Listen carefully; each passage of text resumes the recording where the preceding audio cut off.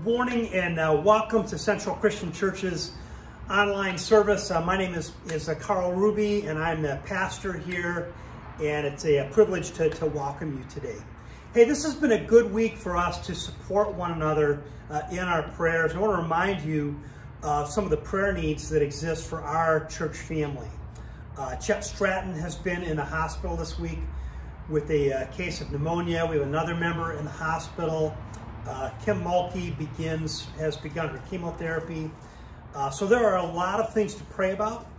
Also be praying for our community, be praying for our nation, really for people all over the world as together we kind of walk through this strange situation with COVID-19. In the midst of a world that's very unsettling, we can put our confidence in a God who loves us and who cares for us and is going to fix everything that is broken if we set our sights on Jesus Christ and live lives according to his teachings. I'm looking forward to reading scripture with you, to coming to the Lord's table together and remembering the sacrifice of Jesus Christ, and to taking a look at Luke chapter 14 and studying another parable that helps us understand the kingdom of heaven. Let me welcome you to our service with a word of prayer. Father, I thank you for this day. I thank you for the opportunity that we have to come together. Thank you for the bond that we have in Jesus Christ. Thank you for the Holy Spirit, who is our counselor and our comforter and our guide. And we thank our Father in heaven for all the ways that he blesses us and cares for us. Father, we open ourselves up to you, and we pray that through coming to the table and through looking at scripture and studying your word, that you would change our hearts and help our hearts to line up with the things that you care about the most. Help us to live lives that point people to Jesus Christ. Father, again, we come to you with our thanks, and we come to you in the name of our Savior, Jesus Christ. Amen. Before we enter our sanctuary and begin the formal part of our worship service, I want to take a moment and address two issues that are both very difficult to address and are fraught with controversy and strong emotions. But they're issues that are on the forefront of our minds, and we need to be careful because sometimes our silence can communicate that we're not interested in something. First of all, I want to talk to the challenge of COVID-19. I appreciate your patience with us as we continue to work on what the best way to handle this as a church. We are cautious, we're careful about, we are concerned about your safety, and want to make sure that we handle it in ways that respect that. There have been a couple of groups that have met at the church recently. I've hosted 3 meetings with community leaders to come in and to talk about the policing standards in our community and how we can make sure that the most vulnerable members of our community have a say in how we approach that. And I have asked everyone who has attended the meetings to practice social distancing. We have set the chairs up at a distance from one another, and I ask everyone to wear a mask. And as we begin to reopen certain aspects of our ministry, I would ask you to abide by those guidelines. Our senior Bible study, some of the members of that group have expressed a desire to begin meeting with one another. They will start doing that on Tuesday. We've set up the space so that they can spread out. We've asked them all to wear masks if they're going to attend that Bible study. And we also ask that you not come to the church if you have been exposed to COVID-19 or if you are experiencing any of the symptoms that are indications that you may have it. And that's a way that you actively love your neighbors, love other members of the congregation, care for the needs of our staff by doing all that you can to protect those who are around you. The other issue that I want to address is the racial and civil unrest that is gripping our country, as well as the more than a century-old practice of discrimination against some of our black and brown brothers and sisters in Christ. I don't have a lot to say on this matter today, but I don't want my silence to be perceived as a lack of interest and concern. I'm certainly examining my own heart and praying about this, And I want Central to be a place where we can have healthy, constructive conversations about really difficult topics, and where we can actually live out our faith in Jesus Christ in ways that help make our community a more healthy place for all of our neighbors. So keep that in prayer, and I'm sure we're going to be coming back to this issue and looking for ways as a church to respond in ways that honor the gospel of Jesus Christ. For today's scripture, we will be reading Psalm 9. I will praise you, O Lord, with all of my heart. I will tell of all of your wonders. I will be glad and rejoice in you. I will sing praise to your name, O Most High. My enemies turn back. They stumble and perish before you. For you have upheld my right and my cause. You have sat on your throne, judging righteously. You have rebuked the nations and destroyed the wicked. You have blotted out their names forever and ever. Endless ruin has overtaken the enemy. You have uprooted their cities. Even the memory of them has perished. The Lord reigns forever. He has established his throne for judgment. He will judge the world in righteousness. He will govern the people with justice. The Lord is a refuge for the oppressed, a stronghold in times of trouble. Those who know your name will trust in you, for you, Lord, have never forsaken those who seek you. We come to the Lord's table today both reflecting on the deep, deep love of Christ, the immensity of his sacrifice, and we come with a desire to experience his presence and to be reminded that he is with us. I'm going to read 1 Corinthians chapter 11, a passage we read each week. As I'm reading the passage, be thinking about the sacrifice of Jesus Christ, be thinking about how much he loves you, and be thinking about the fact that through his death, we have access to the power of the resurrection. For I received from the Lord what I also passed on to you. The Lord Jesus, on the night that he was betrayed, he took bread. And when he had given thanks, he broke it, and he said, "This is my body, which is for you.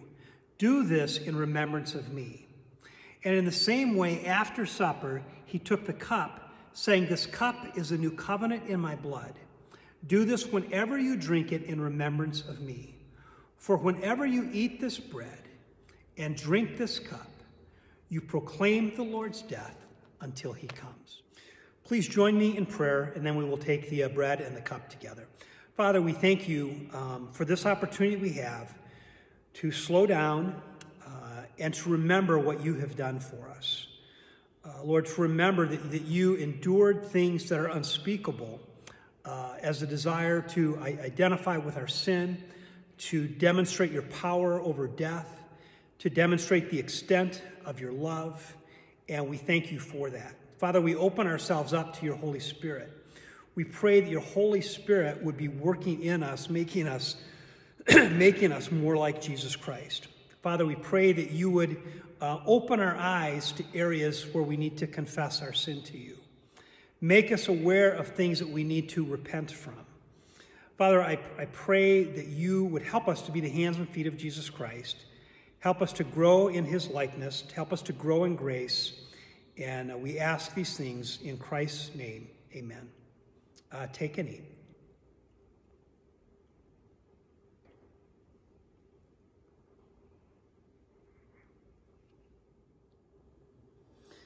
This is the point in our service where we typically receive our offering. We'll be doing that online today, or you can send a check or drop off cash at the church. But thank you again for your generous giving. I'm amazed at how well the ministry of this church has been supported during this time with COVID-19. I do want to let you know that we've had a special fund set up specifically for people who are directly affected by a positive diagnosis of COVID-19.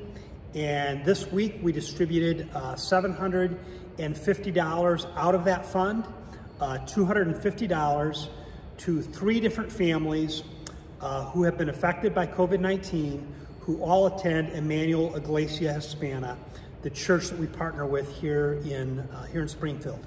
So that fund is down. I think we have about $170 still in it.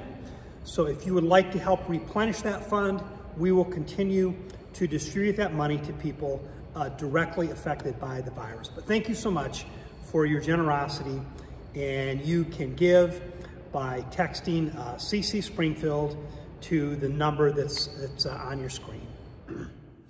Hey, I hope you like stories, because today's message comes from a story that we find in the middle of the Gospel of Luke, Luke chapters 13 and 14. And it's a story where once again Jesus is confronting the Pharisees.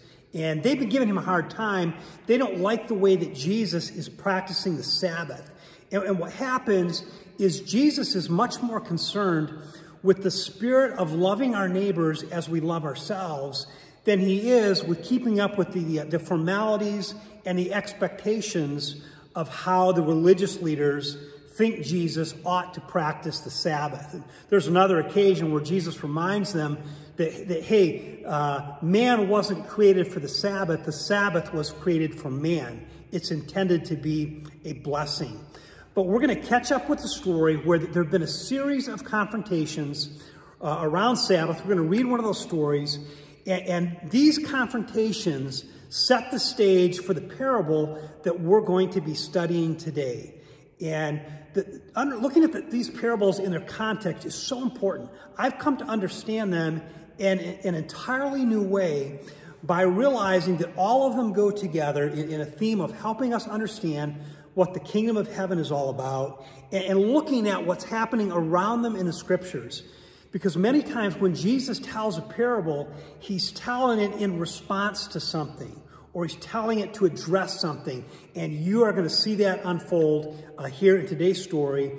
And I'm going to begin by reading a passage from Luke chapter 13. On a Sabbath, Jesus was teaching in one of the synagogues. And a woman was there who had been crippled by a spirit for 18 years. She was bent over and could not straighten up at all. When Jesus saw her, he called her forward and he said to her, "Woman, you are set free from your infirmity." Then he put his hands on her, and immediately she straightened up and praised God. Indignant because Jesus had healed on the Sabbath, the synagogue leader said to the people, "There are 6 days to work, so come and be healed on those days, not on the Sabbath." So here is the synagogue leader who can't comprehend the beauty of this healing that has just taken place, because he is caught up in the spirit of legalism and self-righteousness.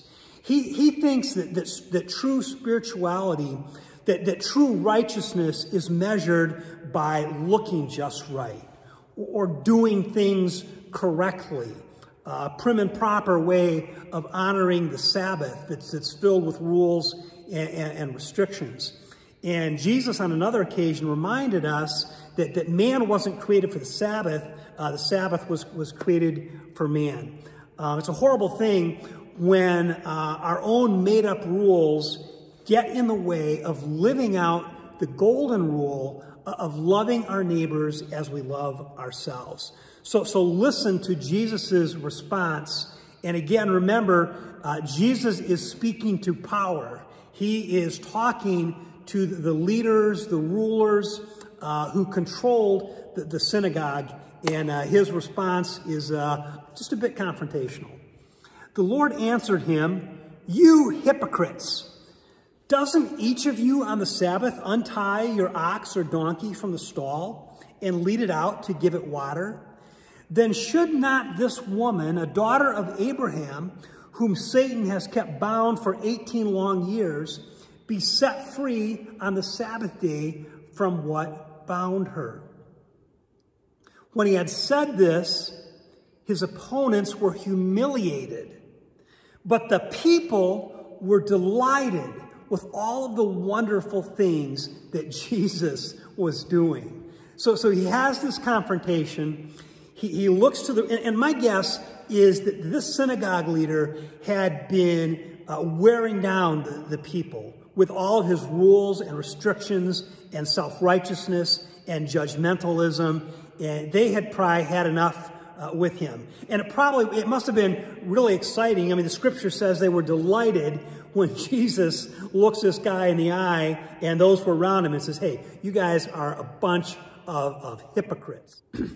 The text specifically says that the rulers were humiliated. And I want you to note that word. It's a very important word because Luke uses that word to connect the parable back to this story. He's going to use the word humiliated and humbled here again later in just a little bit. So the Pharisees, at that point, they tried to get Jesus to leave the area with a threat about Herod. So let me read this passage. This is verse 31 of Luke chapter 13. And again, this is not what it appears to be on the surface. The passage reads like this. At that time, some Pharisees came to Jesus and said to him, leave this place and go somewhere else because Herod wants to kill you. They are not trying to help Jesus. They are not looking out for his well-being. They're basically saying, hey, we would like to get rid of you. Stick around here and Herod's going to kill you. In reality, they are the ones who wanted to kill Jesus. So they're trying to get him to leave. And I want you to listen to Jesus's response.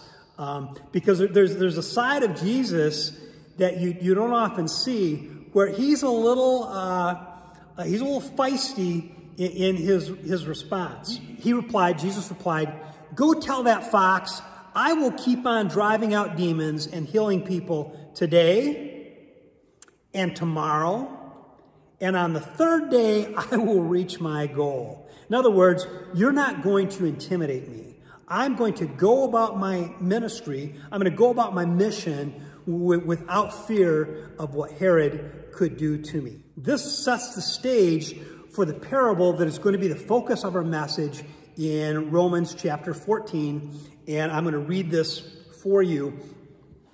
This is another indication that Jesus loves all sinners, including self-righteous sinners. We often focus on the fact that he loved people who were destitute and living immoral lives and who were tax collectors and drunkards. Jesus loves all sinners, but he is especially harsh and confrontational with people who are given to the sin of self-righteousness and to the Pharisees. So let me pick up the story in Luke chapter 14. One Sabbath, when Jesus went to eat at the house of a prominent Pharisee, he was being carefully watched. There in front of him was a man suffering from abnormal swelling of the body. Let's look at what Jesus does right here. He's setting the Pharisees up. And instead of going ahead and healing him, he starts first by asking them a question. Jesus asked the Pharisees and the experts in the law, is it lawful to heal on the Sabbath or not? But they remained silent. So taking hold of the man, he healed him and he sent him on his way. Then he asked them, if one of you has a child or an ox that falls into a well on the Sabbath day, will you not immediately pull it out? And again, they had nothing to say. That's the context for this parable. Then starting in verse 7, when he noticed how the guests picked the places of honor at the table, he told them this parable. When someone invites you to a wedding feast, do not take the place of honor, for a person more distinguished than you may have been invited. If so, the host who invited both of you will come and say to you, give this person your seat. Then, humiliated, you will have to take the least important place. But when you are invited, take the lowest place, so that when your host comes, he will say to you, friend, move up here to a better place. Then you will be honored in the presence of all of the other guests. Listen to how Jesus closes the parable. For all who exalt themselves will be humbled, and those who humble themselves will be exalted. This reminds me of how Jesus closed one of the parables that we studied just a week or so ago, where he closes it by talking about the fact that the last shall be first and the first shall be last.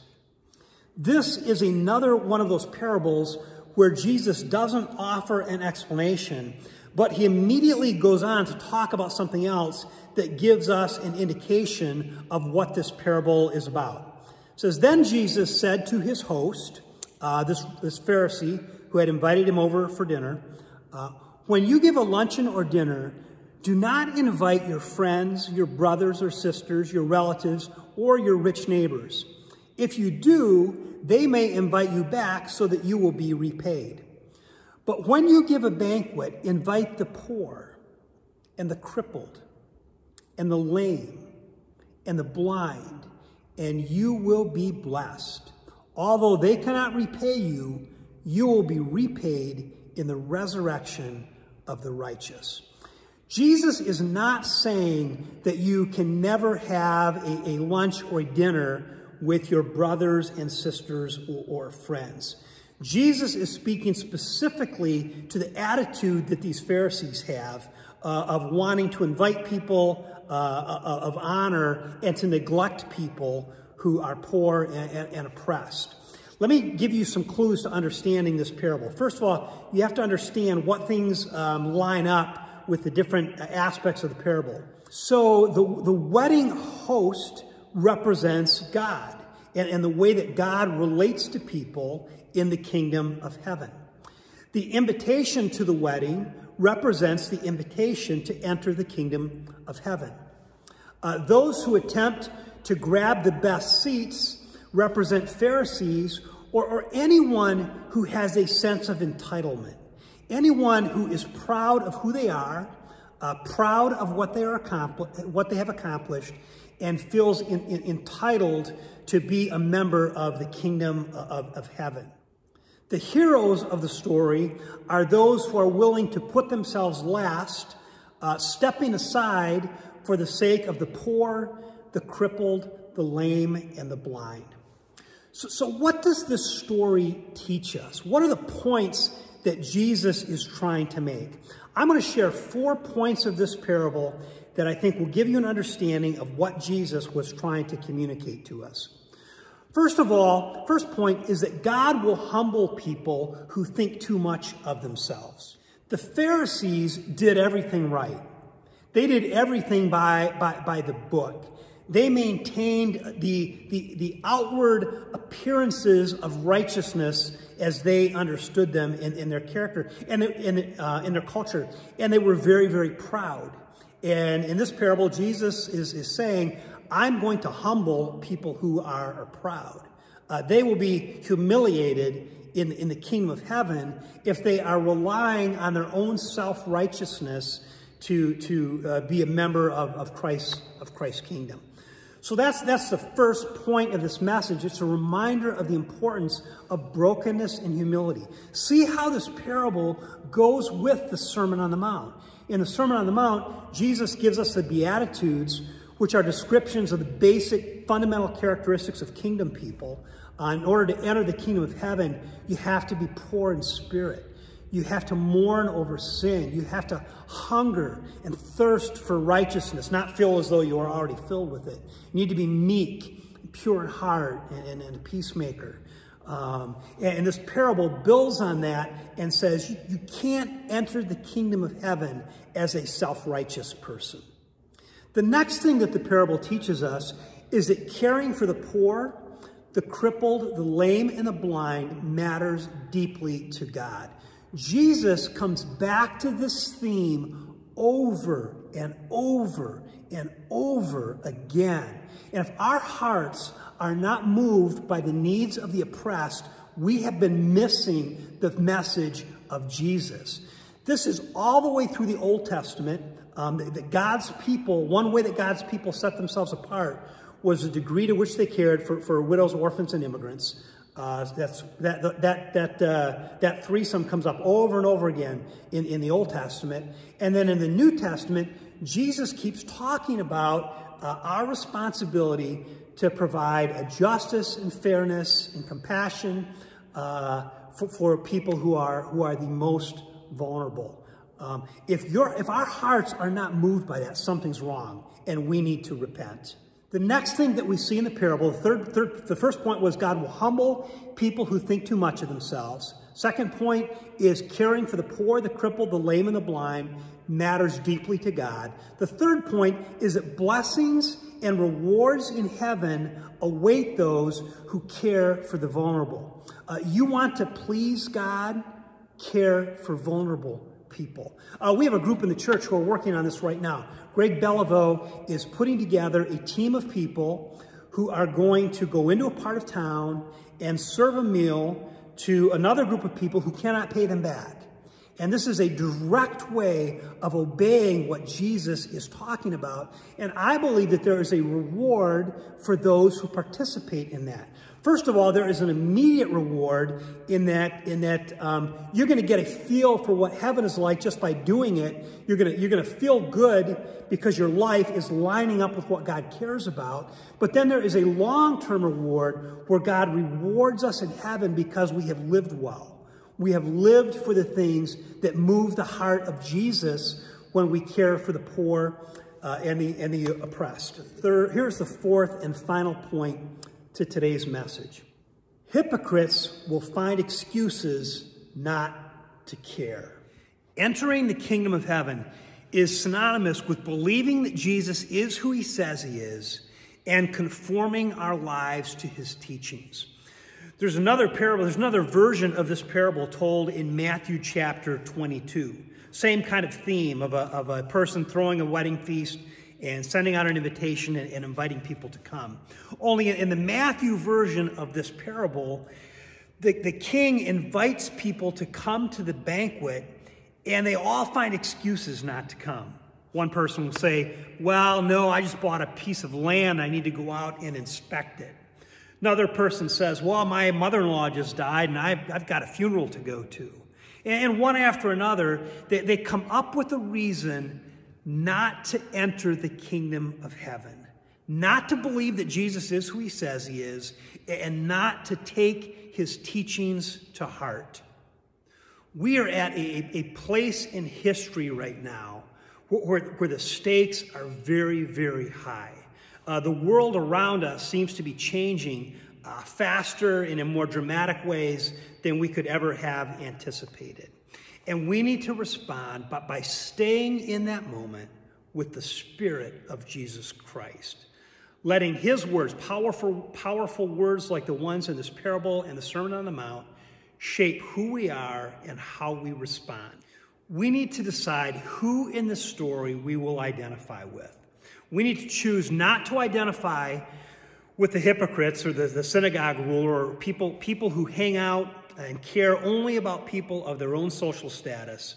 But we need to identify with the heroes of the story, those who throw banquets for people who can't pay them back and open their hearts to the needs of the poor, the lame, the crippled, and the blind.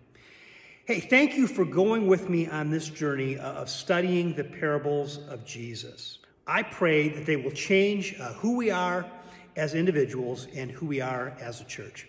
Hey, God bless you. Go out and live your lives for the kingdom. Look for people to serve. And while we're not meeting together here on Sunday mornings, remember, this building isn't the church. You are the church, and you can make a difference in our culture, with our neighbors here in our city, and look for ways to do that honor Christ. Hey, God bless you. Hey, thank you for joining me for today's service. I'm going to close with a benediction and just want to encourage you to go out this week and live by the words of Jesus Christ. In doing so, you will earn a blessing and a reward in heaven. But care for those who are in need. Set aside our own self-righteousness.